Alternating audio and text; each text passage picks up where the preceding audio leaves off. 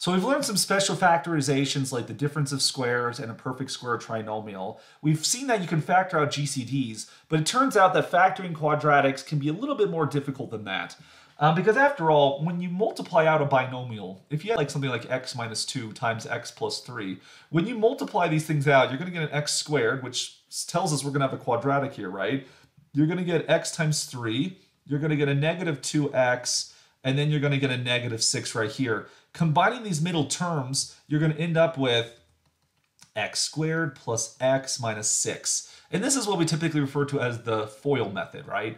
Well, the thing is, if I gave you x squared plus x minus 6 and I had to factor that, we have to essentially reverse this FOIL method to get back the factorization that's up here. How does one do that?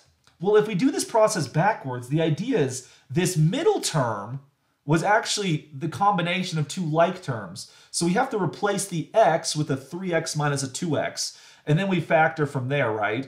But how do you decide what to break these things apart from? Where did what clues do we have about these numbers 3 and negative 2 right here? Well, you'll notice that the 3 and 2 came about from taking the product of the outside terms and the product of the inside terms, for which you take the first term times the last term. That's where the 3x came from, right? And then you take the inside terms, multiply them together to get negative 2x right there. So, okay, this is the combination of the outside and the inside terms, but can we find any evidence about them? Well, what we have in front of us are the first terms and the last terms, the negative 6 right here. And so it turns out that we can kind of work this thing backwards in the following way. What we're going to do is we're going to take these numbers right here, the first terms and the last terms. We're going to multiply them together. You take the coefficient there. You take 1 times negative 6, and that's going to give you a negative 6.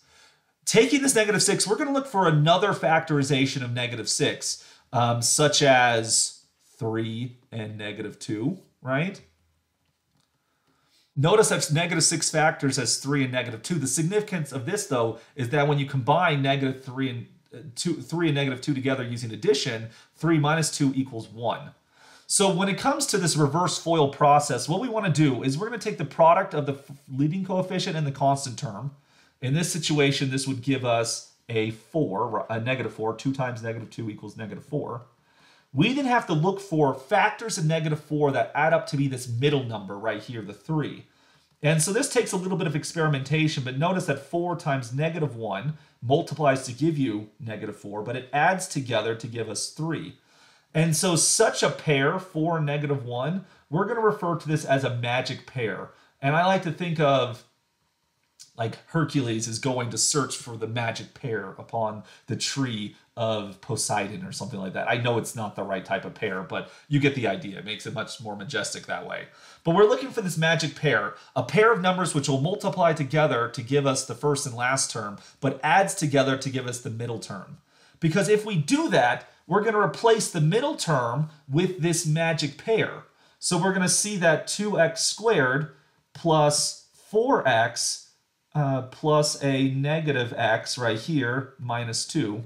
We're going to break it up here because, after all, if you put these things back together, 4x and negative x gives you a 3x. So we've just broken the number up like that. Well, why are we going to do that? What do we do next?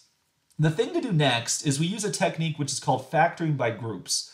If you have 4 terms in your polynomial, you're going to put the first 2 into a group, and you're going to put the second 2 into a group. That's all there is, the first 2 and the last 2. And then amongst those groups, you look for the GCD. So we couldn't find a GCD for the whole thing, right? 2x squared, 3x minus 2. There's no factor of x that's common to all of them, and there's no common divisors, 2, 3, 2, right? We can't pull a GCD out of everything, but if you look at the groups, right, the first group, 2x squared plus 4x, you could factor out a 2x. That would leave behind x plus 2. And then looking at the second group right here, we could factor out a negative 1. That's common to both of them. Take out the negative 1, you're left with an x plus 2. And then notice what we have here is that what's left over is the x plus 2 and the x plus 2. Even though it's a binomial, this is now a common factor, which we can then factor out from those. And this then gives us the 2x minus 1, and then this also gives us an x plus 2. And this gives us the factorization. This is what we mean by this reverse FOIL method. You look for a magic pair, and then you factor by groups to finish this thing off. And if you have any doubt if this is the right factorization, work it out again. 2x times x is an x squared.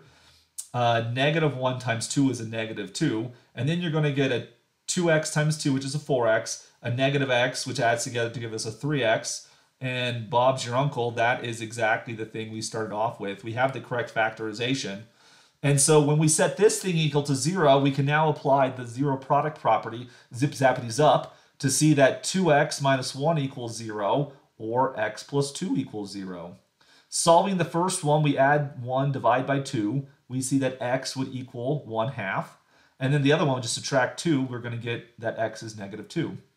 And so we've now found the correct solutions to this quadratic equation. All right, so that's kind of it can be a challenging concept at first. Let's do another example to illustrate this. Let's solve the quadratic equation 2x squared equals x plus 3. When it comes to quadratic equations, we always put in the standard form first. We need to move all of the terms to the other side of the equation. So we get 2x squared minus x minus 3 equals 0. You don't have to put things on the left-hand side, but I really like the leading coefficient to be positive. That is the coefficient of the x squared. So that's why I moved everything to the left-hand side. So now I do a quick run through. I don't see any GCDs to factor out. There's no special factorization. This is not a perfect square trinomial. Difference of squares only applies when you have two terms, a binomial. So that doesn't apply in this situation. So we're going to have to do this reverse FOIL process. So look at the first coefficient and the last coefficient. This is going to give us 2 times negative 3, which is negative 6. We need to find factors that add up to be, factors in negative 6 that add up to be negative 1. Now this is really close to what we did earlier, right? You'll actually notice that, wait a second, we already have a magic pair, right? Notice that negative 3 plus 2 is equal to negative 1. Oh, sometimes the magic pair is just staring in front of you. You just have to pluck it. It's this proverbial low-hanging fruit. Horrible pun, I know, but it'll leave a message in your mind there. So we're going to break the negative 1 up to be negative 3x with a 2x. So you're going to get 2x squared minus 3x. That's the first group. And then the second group is going to be a 2x minus 3. This is equal to 0. Now, sometimes people ask, well, which of the numbers do you put first? Should I do negative 3 and then 2, or 2 and then negative 3? It turns out it doesn't matter. You'll get the correct factorization whichever way you put them. The intermediate steps will look a little bit different, but in the end, you'll get the correct thing.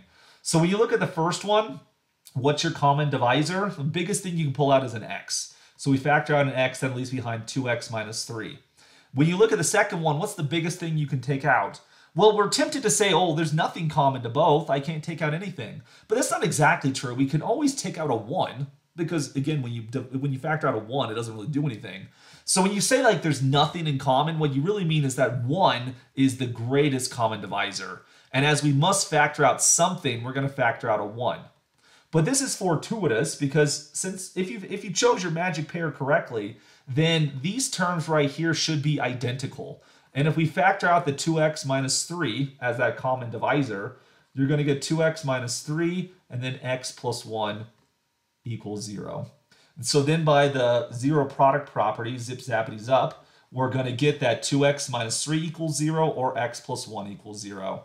And solving these two linear equations, the first one will add 3, divide by 2. We're going to get that x equals 3/2. And then for the second one, you're just going to minus 1 on both sides and see that x equals negative 1.